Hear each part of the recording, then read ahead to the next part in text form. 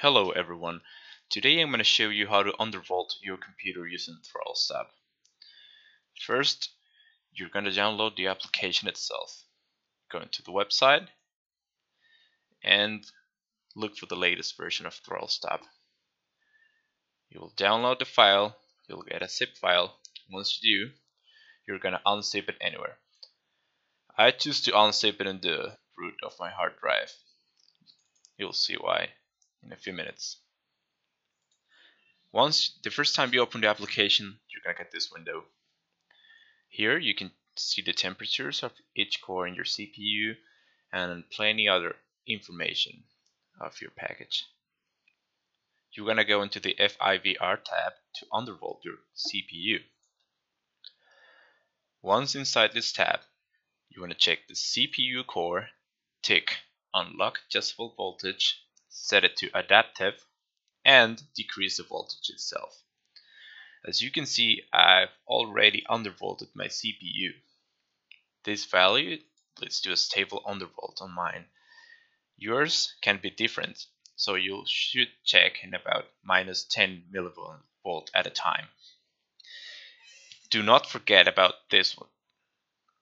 Check CPU cache, tick again unlock adjustable voltage, set it to adaptive, and then offset voltage to the same undervolt as the CPU core.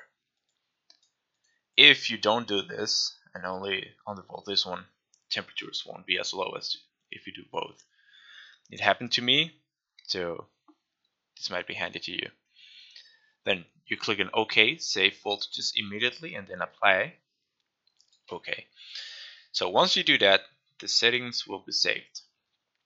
But you want this to be applied and start up instead of running the application each time you log into Windows. So first, let's configure the application itself. You go into Options.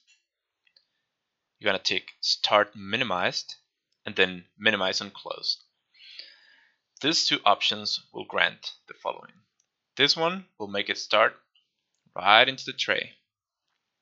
And this one will make it so if you close the application on close, just go down here. Be sure to untick Taskbar. If you don't, it will stay here instead of in this tray.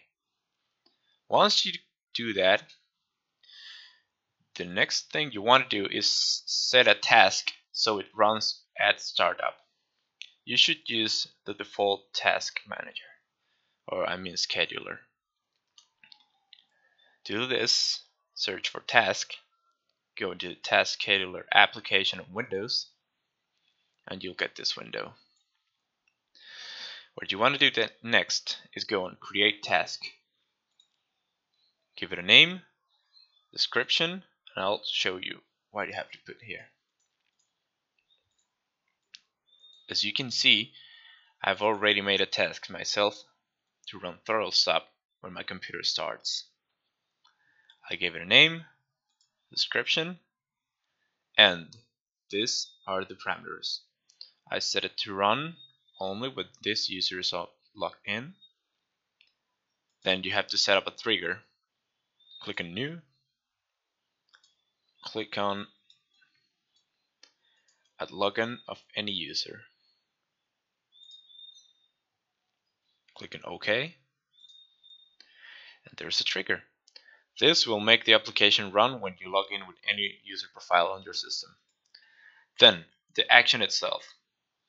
You click on New, Start a Program, Browse, and look for the Throttlestop shortcut.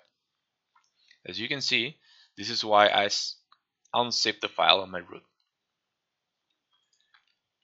On Conditions, you want to untick this one. Start a task only if the computer is on AC power, since your laptop is going to be undervolted with and without the power supply. On Settings, pretty much I'll leave this as is. Click on OK.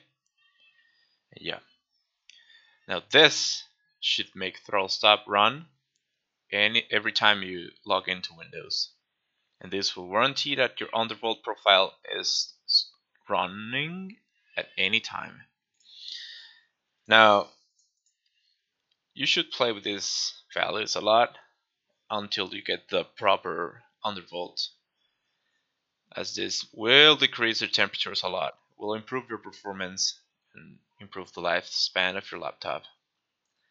So this is my first YouTube video, and look at this. You can check in this tool, for example, that the undervolt is applied. You can check here and here. This is the CPU core, this is the CPU cache on Throttlestop. If you like this video, leave a like. If you want more content, subscribe. Leave a comment and any suggestions.